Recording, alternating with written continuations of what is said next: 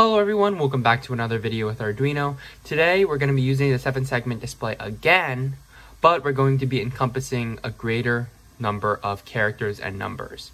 So as you can see on my 7-segment display, it'll be all the numbers from 0 to 9, as well as all the letters up to letter F.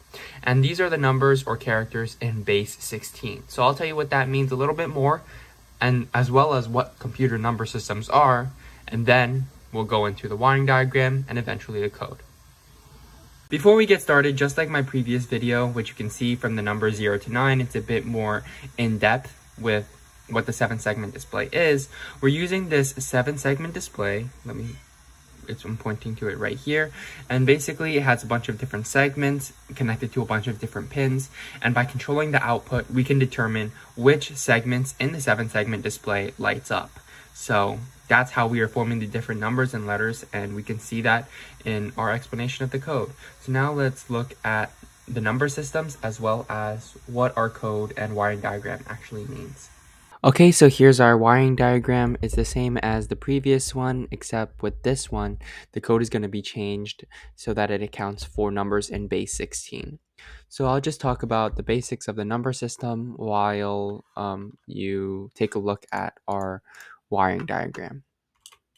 And just to reiterate, notice how each of the segments are connected to their respective pin. So if pin 2 receives an output, that will trigger, follow the blue line, it will trigger segment E, and therefore segment E will receive a response. Same with this orange wire. If the third pin receives an output, we're going to follow it, and segment D will receive an output. All right, so we're going to take a basic look at computer number systems, and they're basically different ways that computers can represent numbers, doing arithmetic, creating addresses, and an important and integral part for computer science.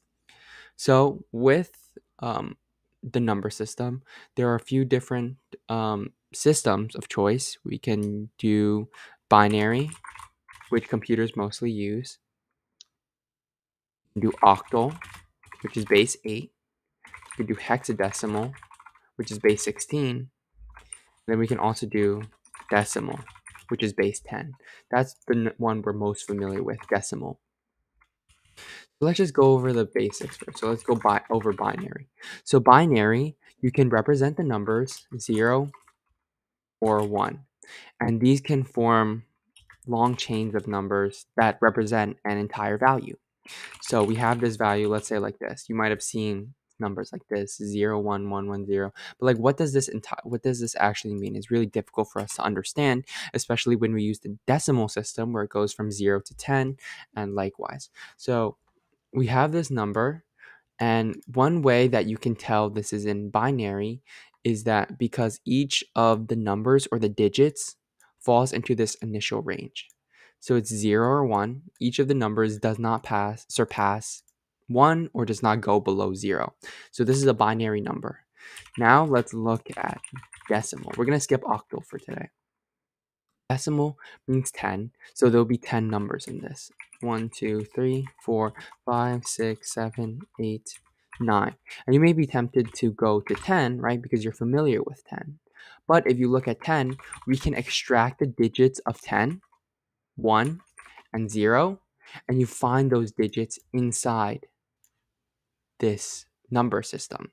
So we want to avoid numbers that when you extract the digits, you can find them in the number system, right? So likewise, a number like 90, you can find the 9 and you can find the 0 in the decimal, right? A number like 89, you can find both values inside the decimal system. So therefore, decimal will only go up to 0 to 9 because 10 would be insignificant, right? You can just deconstruct this. Now we're going to go to the next one. This is hexadecimal, the number that we are displaying, the number system that we're going to be displaying. And it goes from, it has 15 numbers. or no, it goes up to the value of 15, but it has 16 numbers in total. So I want you to think for a second. You have this decimal system, right? So let's say this is a whole number, right? I'm just using the spaces for clarification. So we have 0, right? That's found in the decimal number system. We have 1, maybe we'll throw in an 8. You can find that in the number system as well. But what if we did a number like 12? I don't want you to extract the digits of 12, but I want you to find a number 12 inside this initial range. And obviously that doesn't work for decimal, right? For decimal, you would have to extract the certain digits and say, well, 12, the number 12 itself is decimal, but if you want to find a digit value that is valued at 12, that's just not possible because the decimal system for specific digits only goes from 0 to 9. Well, with hexadecimal, that is possible, but you might be thinking there's no way we can represent a singular digit by using a singular digit only using one digit, right? Because this uses two digits and it's supposed to represent a single digit. So then we start moving on to letters. F is valued at 15. Hexadecimal means, so there's going to be 16 numbers and this value is at 15. So with hexadecimal, now you can model numbers where the digits are specific letters and those will be the singular digits. So let's say with binary, right? You can find this decimal, you can do a number like this. But with hexadecimal, you can do, and though this is a bit confusing, you can actually represent these numbers. You can convert them from one to another. It's like there are specific formulas, but it's a bit difficult. So if you guys are interested in that, definitely leave a comment and I can review that. So you see with this hexadecimal number has letters like has the letter with their respective value. So if we were to break apart these digits, it would be 3, 8, F, 9, A, 0, 1, B. And if we were to find the actual decimal values of each of these, this would be the plain old 3, 8, but F would be instead 15, A would instead be 10, 0 would be 0, 1 would be 1, and then B would be 11. So these would be the respective digits, all represented in a singular digit. It's a bit confusing to understand at first, but all you have to basically understand is that each of these characters represent different numbers in their singular digit for their respective number system. And likewise, if you were trying to represent something in a base 10 number system, you can't put like random letters in a base 10 because it'll be looking for letters like B and A in the decimal system, and obviously that just doesn't exist. Okay, so that's the basics of it, and what we're going to be displaying is, as you can see here, A, B, C, D, E, and F. So all the base 16 number system. Okay, so now we're going to move on to the code, and I'm just going to do a basic review since I reviewed this more in depth in my previous video with the 7-segment display from 0 to 9. But essentially, each of the numbers here, they correspond to a specific segment, and this corresponds to the specific pins, with this being the output. So 1 would be receiving a signal, 0 would be not receiving a signal. So if the pin 2 receives a signal, segment E will be turned on. So as you can see, segment E will be turned on. If 3, you can see it matches corresponding. This is the second item in the list, or the first item in first index in the list. You can see 3. 3 is going to receive an output. What is 3 associated with? C. And C, so C is going to receive an output. So it'd be E, C, and then you would just continue down this array. And if you're wondering how I found these associations, you just look here. So as you can see, this is the pin 2. If we trace the blue line we see that it leads to segment E, and same thing, 2 corresponds with E. If we go to pin 3, you can see with this orange wire over here, corresponds to segment D, and this is why it corresponds with segment D. If you're confused at all, definitely leave a comment and I'll try my best to answer it. So we did 0 to 9 in the previous video, so I'm just going to go over the specifics of the letters. So in fact, there's actually a ton of different ways you can use the 7-segment display. There's so many different, I guess, setups with it. And one of the letters that you can definitely display are letters A, B, C, D, E, and F. So I also included the capitalization here just to show the range that can be accepted.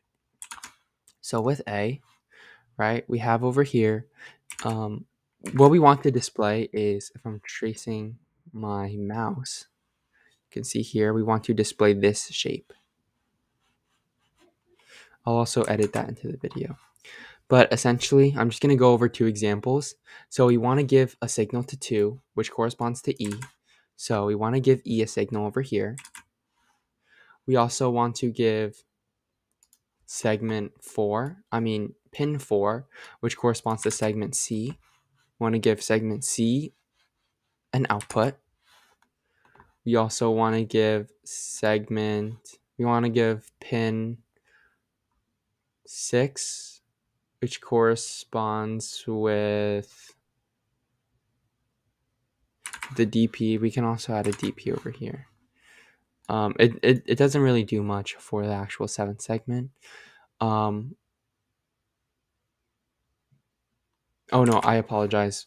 Segment B will receive an output corresponding again. 8 corresponds to F. F will receive an output as well. So as you can see, these 2 are aligned, are receiving an output. We want 9 to receive an output, which corresponds with G. And we also want 7. We also want pin 7 to receive an output. You can see that over here. And that corresponds with segment A. And therefore, we can display the letter A. Same thing with the letter B. I'll give you a second just to fact check it. So we have B over here. And we have the corresponding arrays over here. So with B, which is 1, 2, 3, 4, and 5. So 6 and 7 will receive no output. And 6 and 7 correspond to segment B and A. And that makes sense. B and A will not receive an output, and thus we can trace the lowercase b. Now going back, we have a void setup. So basically just iterate through our pin array over here and associate that with the specific pins. So you see pin A going from 0 to 8, so this will be receiving output, this is output, this is output, this is output, etc. Just simplifies the process. And basically what we're going to do is we're going to go iterate through this 2-dimensional array, because an array is normally 1-dimensional, right? So what if you have an array of these arrays, right? This is what's happening over here. These are called 2-dimensional arrays. So first thing we're going to do is we're going to go from 0 to 16, or the 17 values here. So 0 to 16, right? 0 is counted as a number. 0, 1, 2, 3, 4, 5, 6, 7, 8, 9, 10, 11, 12, 13, 14, 15, 16. In total, that's 17 numbers, right? Because 1 to 16 is 16, and then plus 0, that's counted as a value. So we're going to iterate through this array. So we're going to start off at A, which is going to be 0, and then we're going to iterate through this array and designate each number to have an output to the pin, just like we've been doing in our own thought process. So let's just look at how the loop logic works. We're going to start off with this one. We're going to start off with index 0. Okay, so pin 2 will receive an output, which corresponds to E. Now we're going to move on. Plus 1 at index 1 corresponds to 3. Pin D, segment D will receive an output, so on and so forth. And then we'll move on to, after we reach the end of this, then we're going to add 1 to A, And now we'll move on to the second array in the 2D array. We're going to start at segment 0. 2 will receive no output. 3 will receive no output. 4 will receive an output. And then just continue down the array. And once you run it, you can also play around with this delay. These are milliseconds. So like if you want to make it faster, you can do 40. But in the next video, we're going to look at how to make it faster and slower through physical control on the circuit board. So you can also play around with this value. But once you upload your code, you should receive the output. Alright, so that's going to be it for today's video. Thank you so much for watching. In the next videos, we're going to be looking at how to manipulate the display of the 7-segment display, making it faster, making it slower, using different modules. So thank you so much for watching today's video. Like and subscribe if you enjoyed, and I'll see you in the next video.